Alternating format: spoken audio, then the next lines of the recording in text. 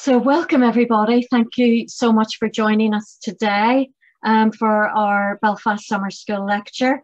I'm really delighted to welcome our speaker today. I'm delighted to welcome all the speakers, but especially today Professor James Robson, who is Professor of Classical Studies at the Open University. As you know, the Open University has a special place in my heart, and I first met James in July 2005, very long time ago, at the London Summer School, which I was attending as a student, and James was my tutor.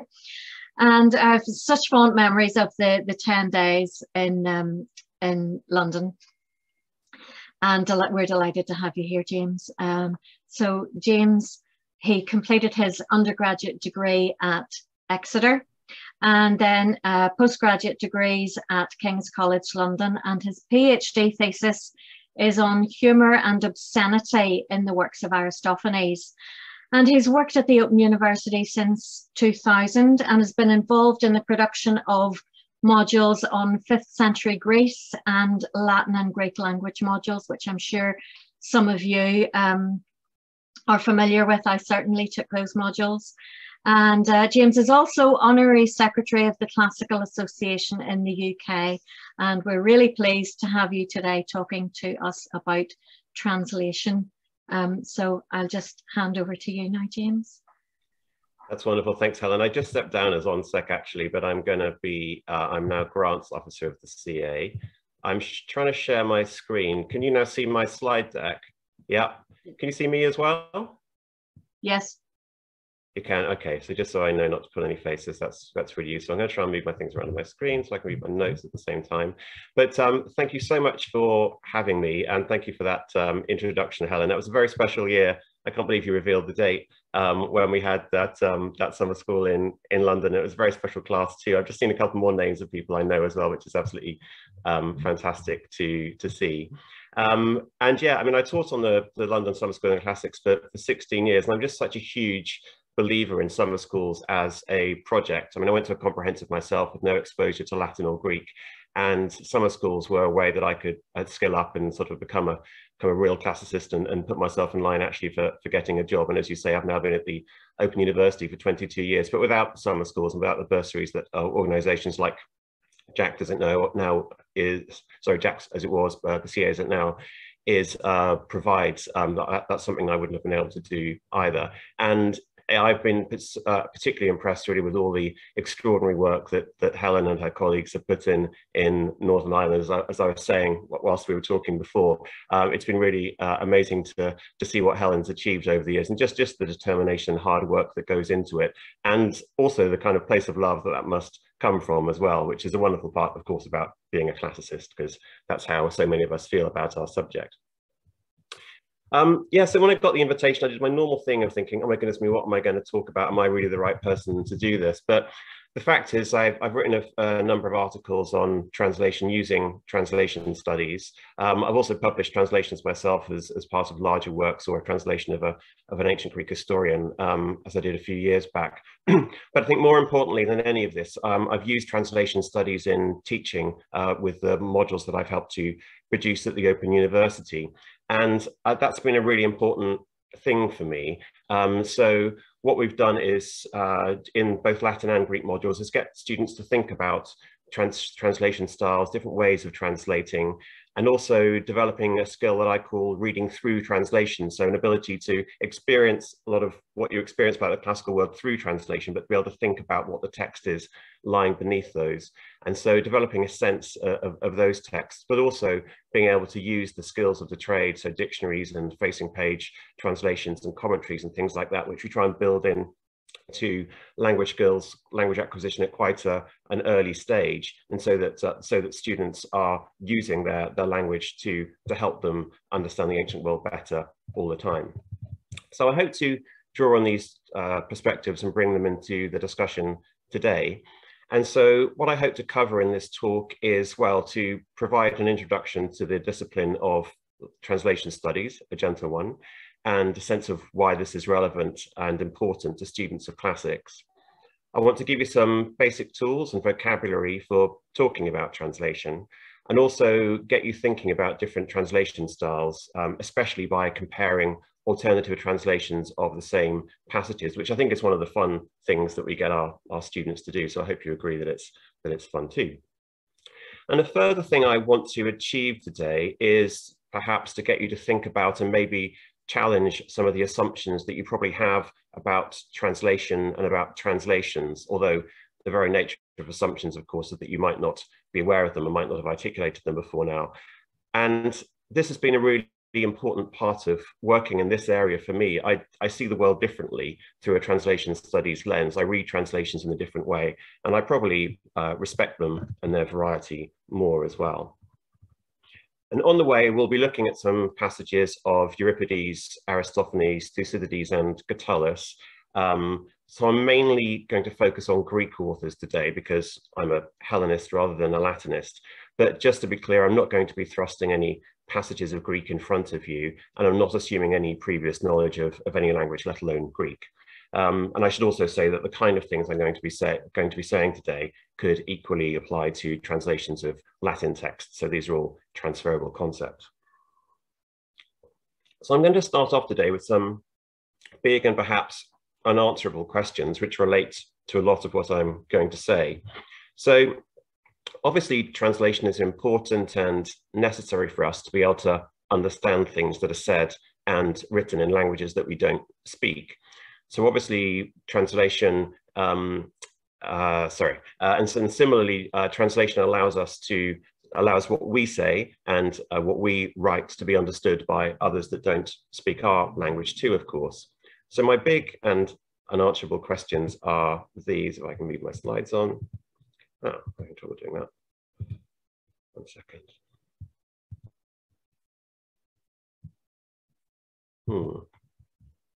Bear with me. There we go.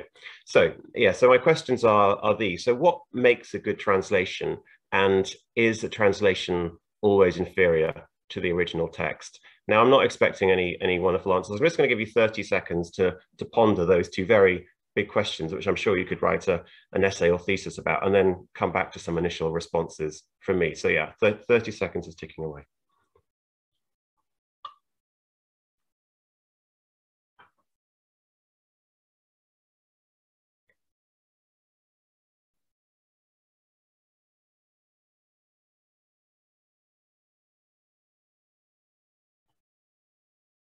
I have a very contented dog here who's been lulled to sleep by the sound of my speaking. So I hope the same hasn't happened to you. Okay, so as I said, these questions will underpin a lot of what I'm going to say later, but just to go through some things that, that you might have said or thought in relation to these questions. So in terms of what makes a good translation, I'm going to guess that you've thought of a concept like accuracy, although maybe that's difficult to define. You may have, to draw on my title, you may have had something to say along the lines of a good translation conveys the letter and or the spirit of the original text or utterance. You might have said that, well, it really depends on what you're translating, who the translation is for, and what purpose it's envisaged as serving. And I'm going to come back to all of these things in a little while.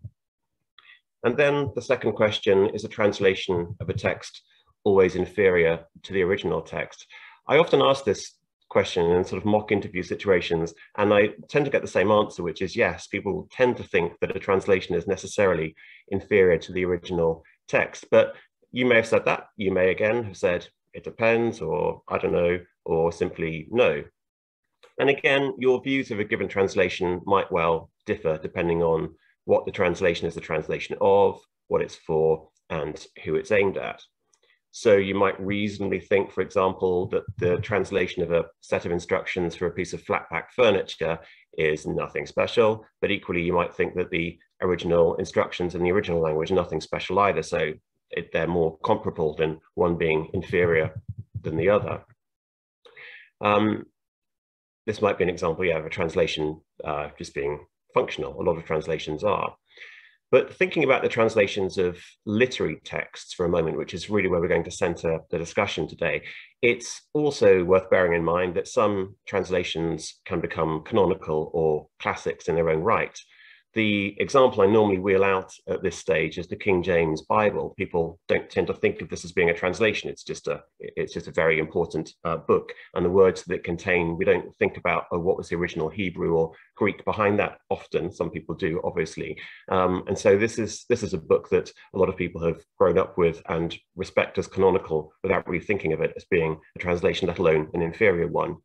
And I think there are probably other instances too. I was trying to cast my mind back, and so a children's book, for example, like the Moomins, I don't think you read it and think, oh, I wonder what the original Swedish says. You just take it as read. It's something you've grown up with and you're used to, and so that has become a canonical version of the text for you, despite the fact it was originally written in another language.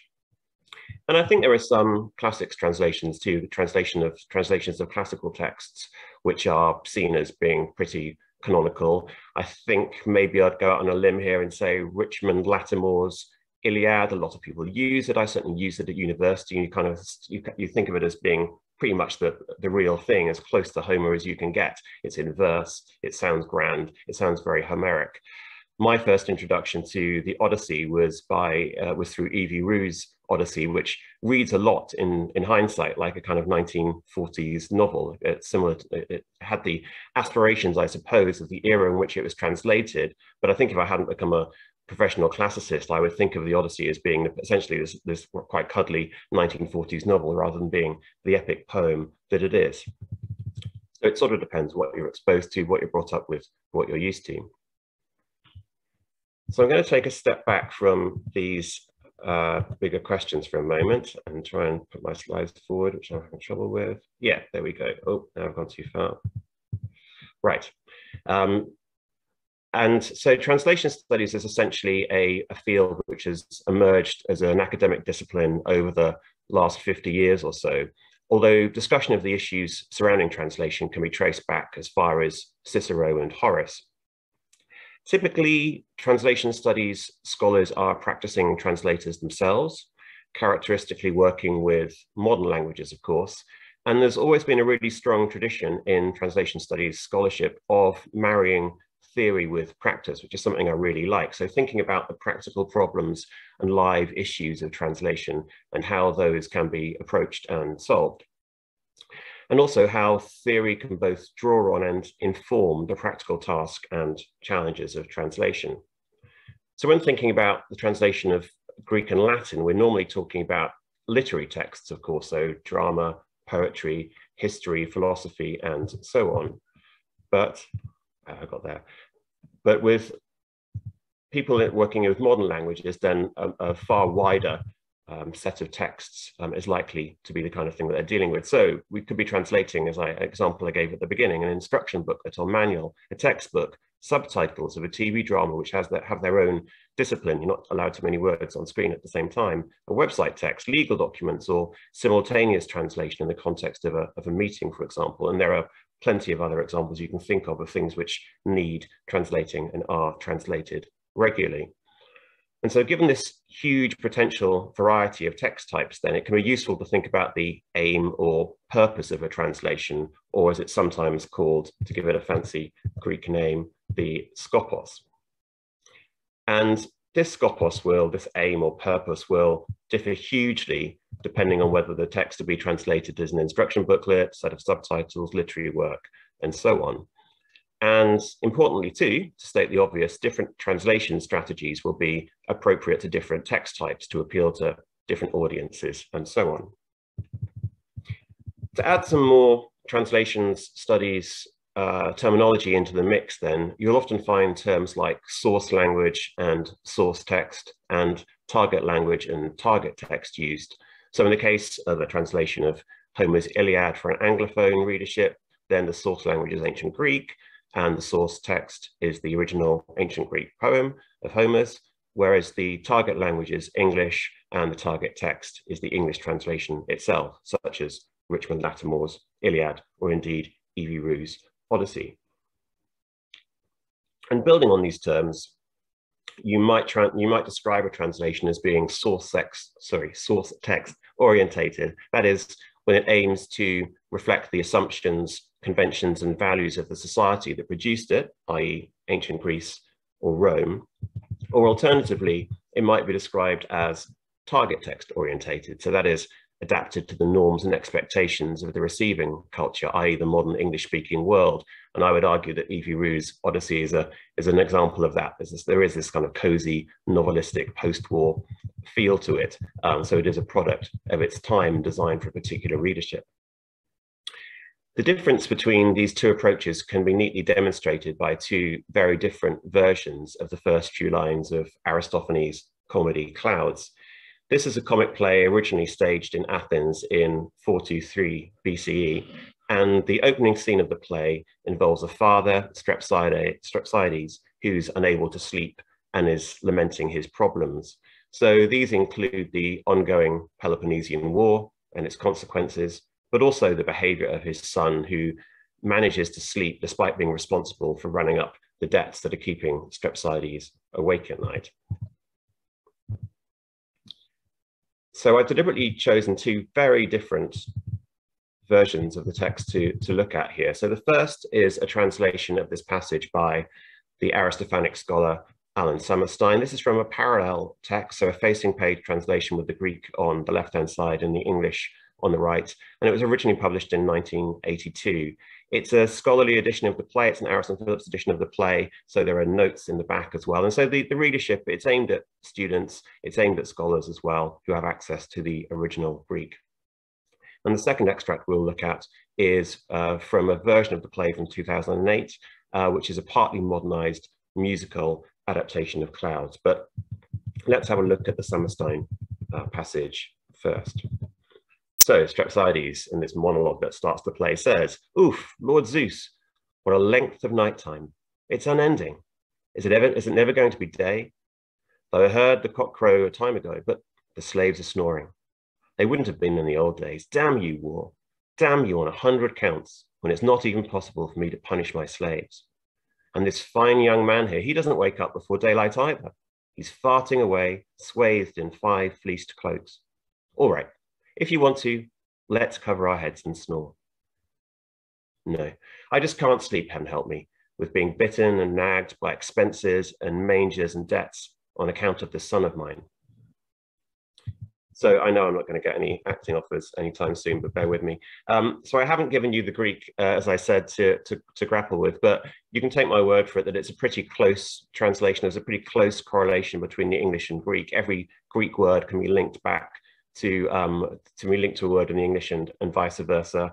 And you might notice as well the line numbers on the right-hand side. So this is designed for somebody who wants to engage really closely with the original text.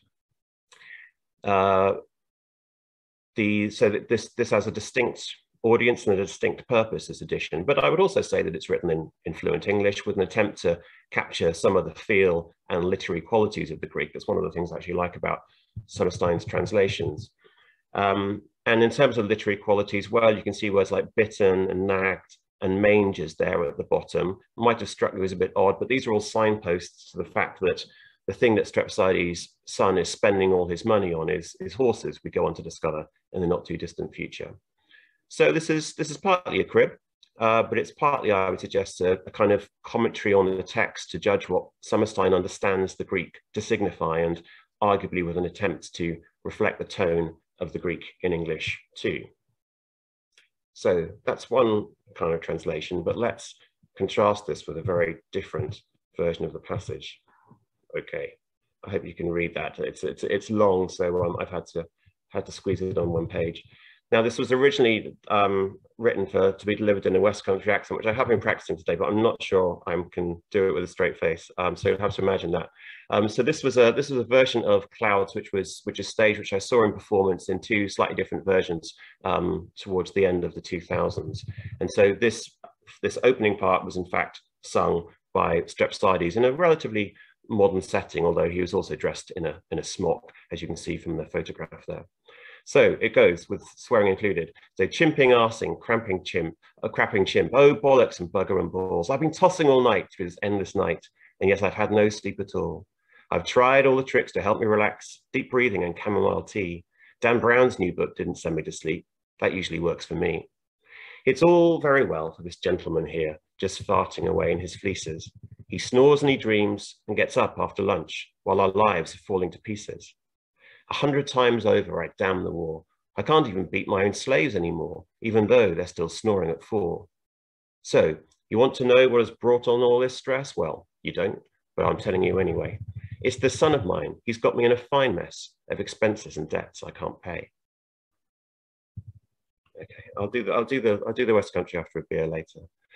So obviously this is a very different kind of version of this passage, and I think the word version is important here. This isn't a translation in the sense of a word for word or phrase for phrase translation. Instead, it's designed very much to be a performance text and designed for an audience at a particular time and in a particular cultural setting.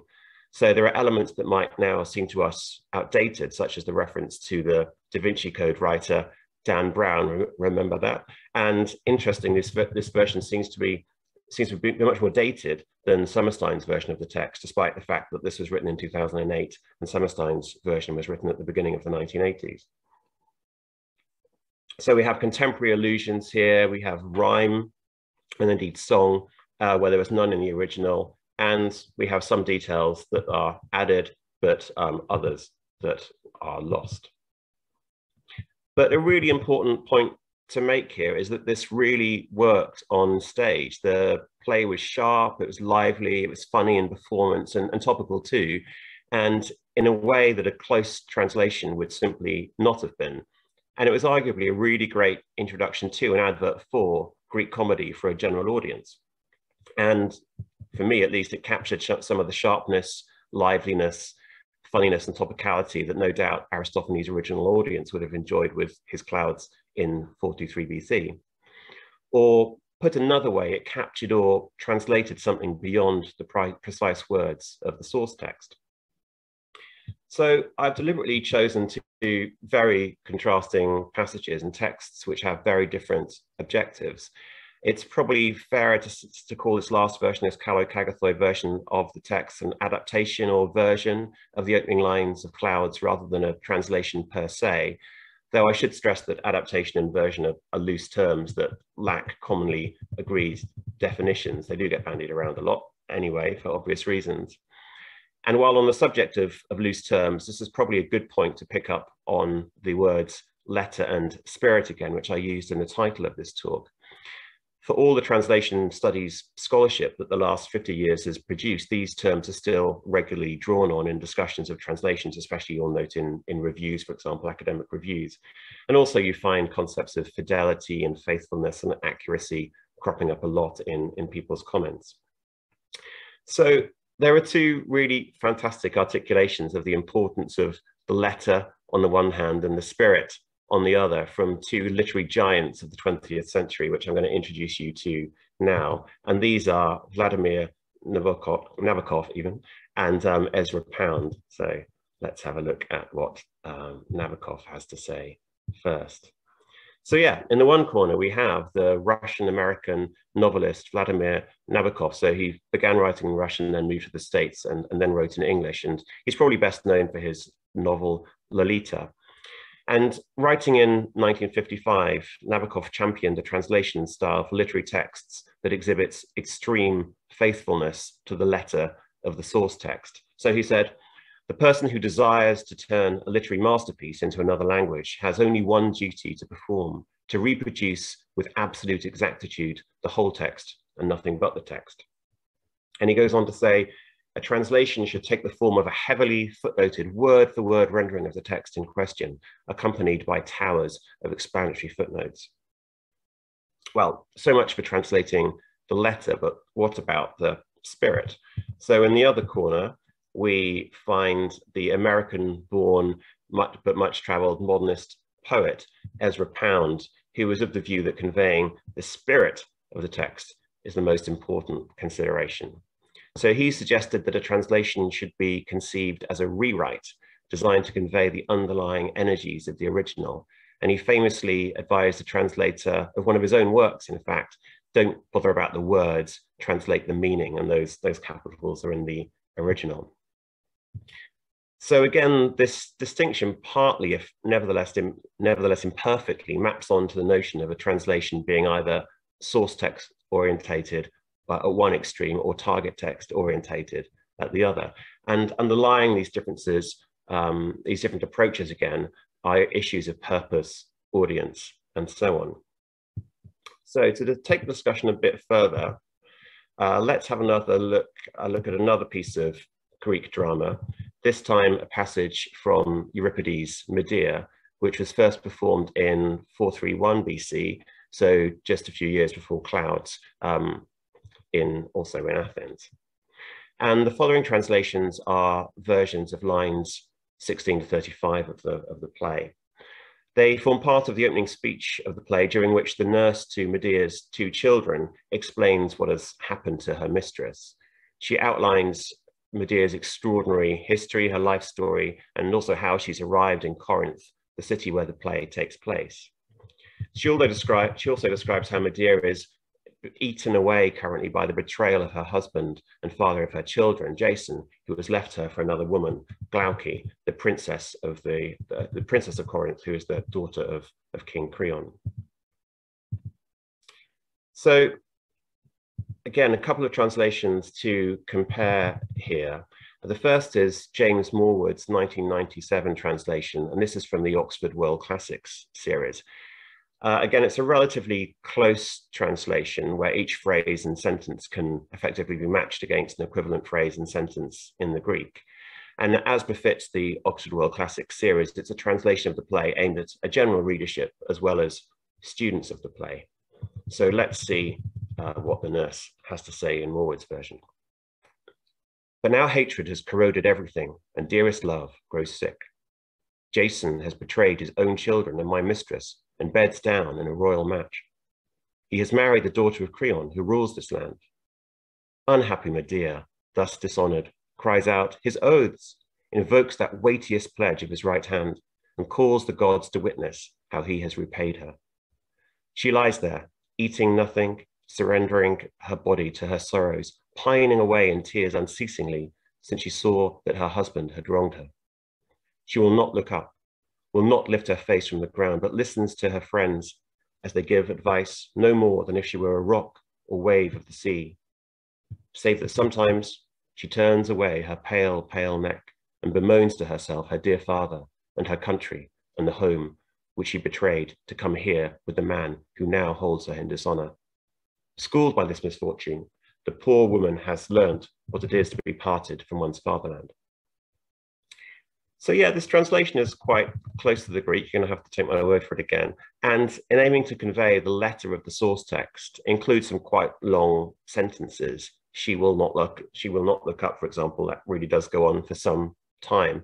It also includes some fairly formal language, as befits a translation of Greek tragedy, perhaps thus dishonored, no more than if she were, save that, and so on. And finally, it includes detail which makes sense in the context of classical Greece, but less so to modern English speakers, e.g. oaths rather than, say, promises, and pledge of his right hand, which again, we sort of have to translate into another culture. It's not really part of our world. So let's now compare this with a different translation. So this is a 1994 translation of Medea by Raphael and MacLeish. Same passage. Now my lady is lost, love's rancid, sour. My lord turns traitor, look, betrays his children, plays Medea false.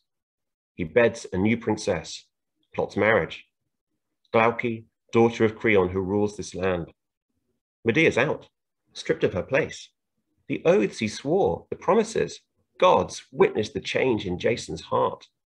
She won't be comforted, refuses food, rags, anguish, weeps the days away. Her husband, who else could do such wrong? She won't look up, she stares at the ground. Offer soothing words, she's as cold as stone, bitter as the sea. Like a ghost, she turns away, cries, Father, Father, weeps for home, the country she betrayed, for Jason, who rapes her pride. The tragic lesson learnt too late. She should have held on to what she had. So you can see that this is based on the same source text passage, but is also clearly very different. There are far fewer words, with the expression arguably more immediate than the Morwood translation. The sentences are short, sometimes single words, sour, rags, anguish. There are riffs on the detail of the original too, such as Medea's cries of "Father, Father," which are actualized in this version, whereas the Greek just talks of her bemoaning her father. There are some poetic flourishes too, such as "bitter as the sea," introducing ideas that are at best implicit in the Greek and certainly not articulated explicitly by Euripides. But thinking back to the concept of skopos, or purpose, helps us to account for these differences, of course. This is clearly a translation designed to be performed, in contrast to Morwood's, which seems more designed to be read and studied. There's clearly material injected by the writers too, making this more of a version of the play than a straight translation.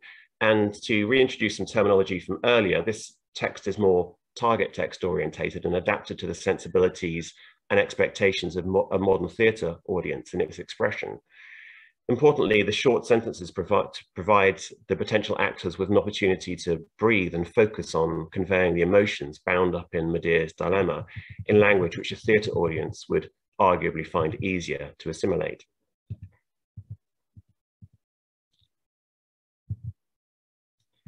So to take this discussion forward a bit further, I want to introduce you to two terms which make a slightly different distinction from source text orientated and target text orientated. These are foreignization and domestication, terms coined by the influential translation studies scholar Lawrence Venuti, who you can see on the right there. So foreignization involves translating a text in such a way as to make readers aware that they're reading a text in translation, such as by including anachronisms or by reflecting the word order of the original text. Whereas domestication involves what Venuti calls reducing the foreign text to target language values so as to make it immediately recognizable and intelligible to a reader. In short, domestication means that the translated work is given the illusion of not really being a translation at all, but rather a work originally written in the target language. That's to say, something domestic rather than foreign. In line with what I said earlier about translation studies marrying up theory and practice, these considerations which Venuti surfaces are not just academic problems, they represent live practical concerns for translators of ancient texts. This is particularly the case with an author like the one I work on, Aristophanes, whose plays contain lots of colloquialisms and references to culturally specific everyday objects. One translator who really interests me in this regard is Geoffrey Henderson, who in his bilingual Loeb translation of Aristophanes' frogs even, uses words like minestrone, munchies, and lummox, with his translation of Assemblywomen in the same edition, using words like psychopath and salsa. My guess is that these represent an attempt to make the dialogue lively and contemporary for a modern Anglophone reader in the same way that Aristophanes' Greek would have struck a 5th century BCE audience as lively and contemporary. But where I struggle a little, I suppose, is where to put them on the domestication and foreignization spectrum. On the one hand, yes, these are concepts from the modern world, not that of classical Athens, so they could arguably be categorized as examples of domestication. But on the other, these far from bland modern terms and colloquialisms seem striking and out of place in a translation of an ancient text, with the result that Henderson's readers would plausibly be more rather than less conscious that what they were reading was a translation.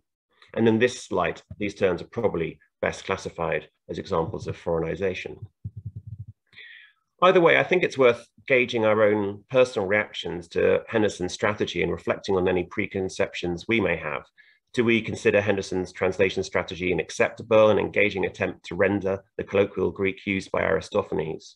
Or do we find these kind of words in a translation of a classical text somehow unacceptable and unappealing?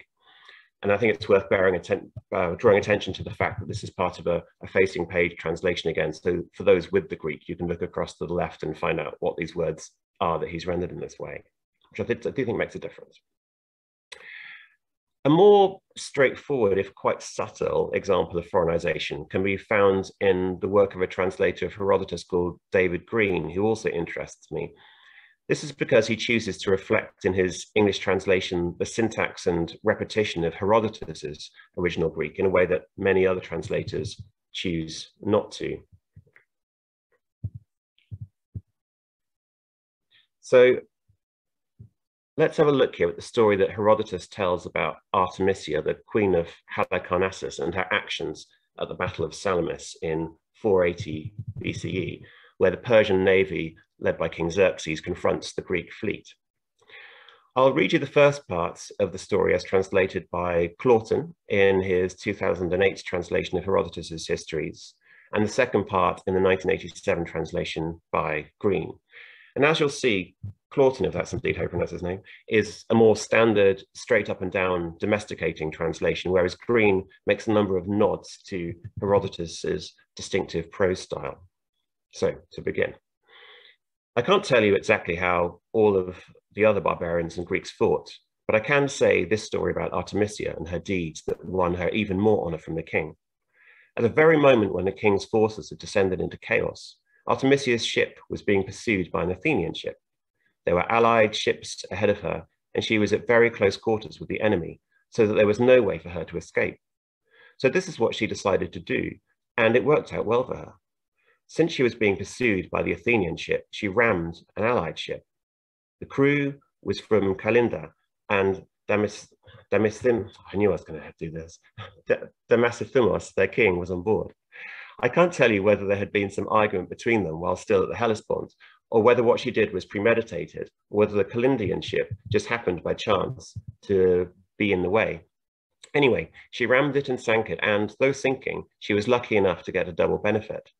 When the captain of the Athenian ship saw her ramming a barbarian ship, he assumed that Artemisia's ship was either Greek or a barbarian ship that was turning traitor and fighting on their side. So she turned away from the pursuit. So that, I would argue, is the more standard approach to Herodotus's Greek. But the story goes on in Green's version, which I'm going to show you. Yeah. That is the way her stroke of luck befell her, that she escaped and did not meet destruction there. But there is the additional fact that, having done evil to Xerxes, as a result of that very evil, she won particular renown with him.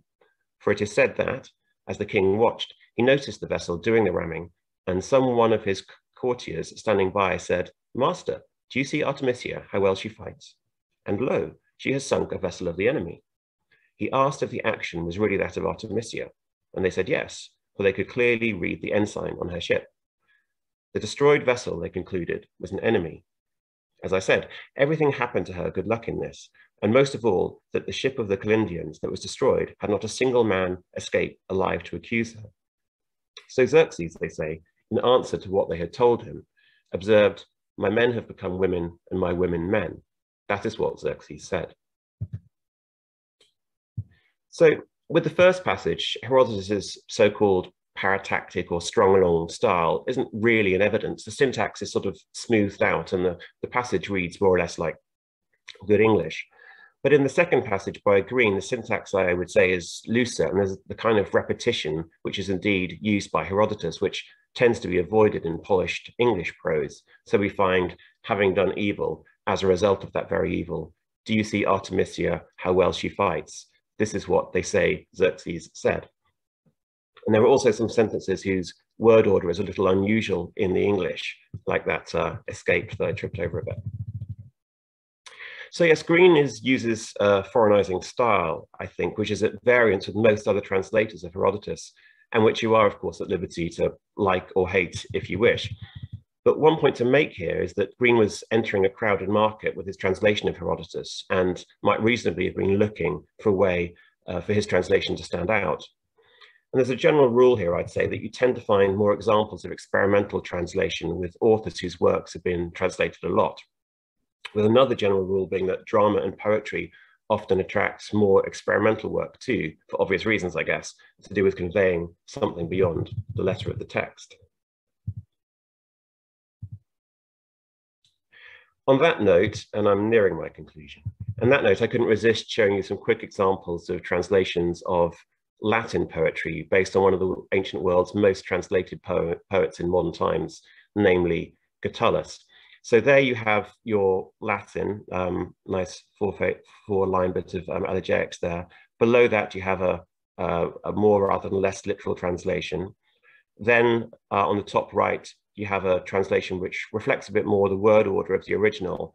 And then you have these extraordinary translations, which were produced by this couple, the Zukowskis, in the 1960s, where the meaning is sort of there somewhere, but actually what they try to do is to recreate the sounds of the original poem with some of the meaning reflected in there too. Those are really extraordinary reads, so do have a look at those and have fun with them, especially the Zukowski's translation at the bottom. Worth a Google. There's some nice websites with examples of these, often with comparisons, which is where I've stolen this from obviously. So yeah, I'll also have a sip of drink. I'll let you have a quick look at those.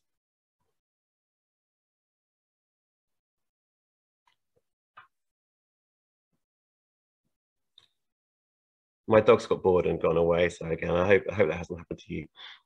So just to round this discussion of foreignization and domestication off, it's worth saying that Lawrence Venuti, who coined these terms, certainly favors foreignization as a translation strategy, advocating that translators should lose what he calls their invisibility.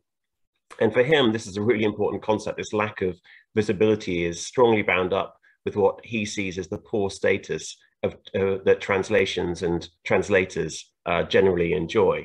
You know, that there are people who get to do literary translations, but lots of other jobbing translators are on, you know, temporary contracts, gig economy, and don't get paid or respected or even acknowledged a lot of the time for what they do. So yeah, he's written a very political book on that theme, and yeah, just one of the many ways in which translation can in fact be political.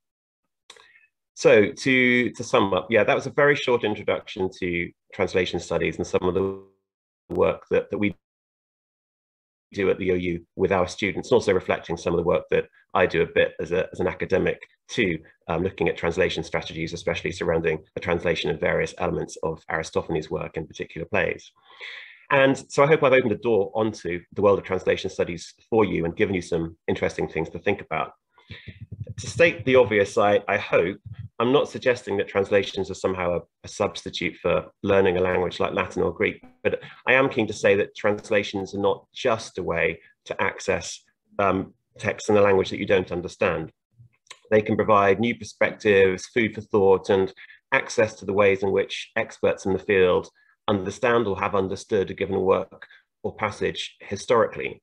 And they can also play the important role of breathing new life into ancient texts and providing new ways to approach, understand, and enjoy them.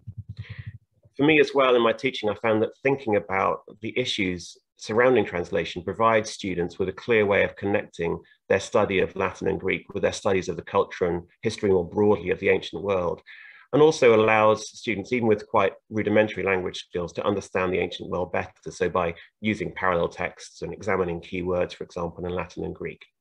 Okay, but that's enough of a hard sell for me. So I will now stop there and take any questions you may have and try and work out how to stop sharing my screen in a second. There we go. Oh yeah, and sorry, they're my details at the end, should you wish to get in touch with me afterwards.